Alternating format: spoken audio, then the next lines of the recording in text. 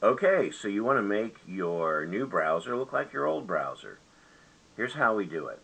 Go up here to the hamburger stack, click Bookmarks, Show Bookmarks bar. This makes it a little bit easier. Click Speed Dials, click, say, this. Really good website, by the way. And now you have the website address.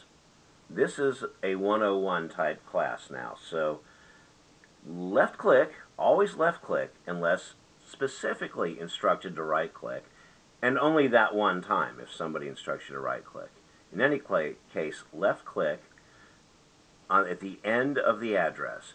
Drag your mouse from right to left till you highlight the text. Release your left mouse button. You've now copied or highlighted the text.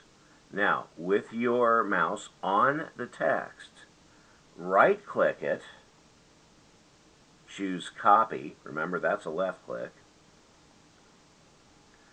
Open a new tab, and click the speed dial.